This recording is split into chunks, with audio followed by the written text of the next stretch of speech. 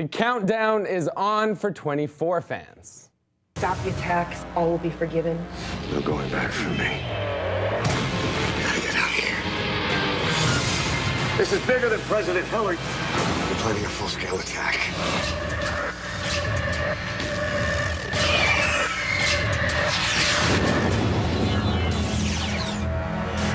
That's right, the hit show is living another day and returning to Fox for a special 12-week series. So get ready for Jack Bauer and Chloe to return to your living room. But first, star Lynn Rajskub is here on the HuffPost Live couch to give us a preview. Joel was, the creator of it, a really strong force, amazing showrunner. Like, that's what you want, is sort of that. And he wasn't the singular voice originally, but a really strong at the helm.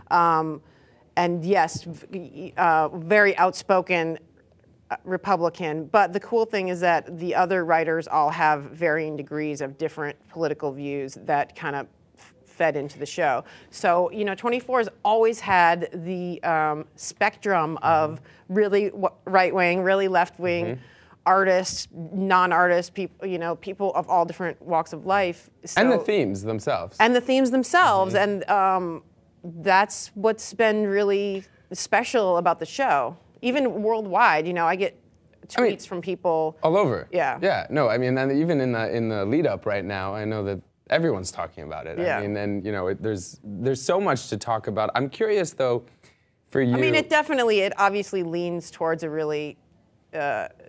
Sometimes you could say it skews towards Republicans or patriotic of. Yeah. We're going to fight for what's right. But I mean, that also is a universal theme of having the hero that, everybody watches it, I think, and probably wishes they were Jack Bauer a bit. And of course, the other scene that everybody always brings up to me is when Edgar died of nerve gas.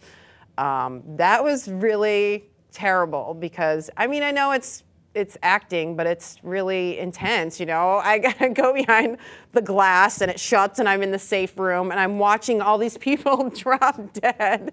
And then my friend, you're just like watching your friend die. That was... I love that you're like, I'm watching all these people drop dead and you're cracking up. It's like a true comedian. Do you end up becoming Jack's love interest in the end?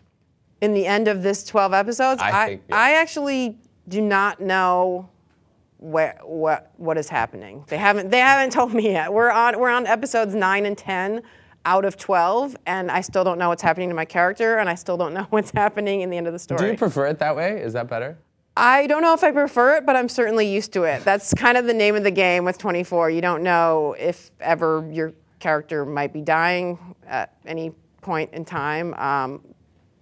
Yeah, and you know what? I do love it like that, because it kind of appeals to my improv, spontaneous stand-up side of me.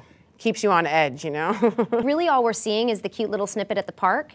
And what you're not seeing is the kid who's followed by a group of strangers all day, which in my book is just not appropriate.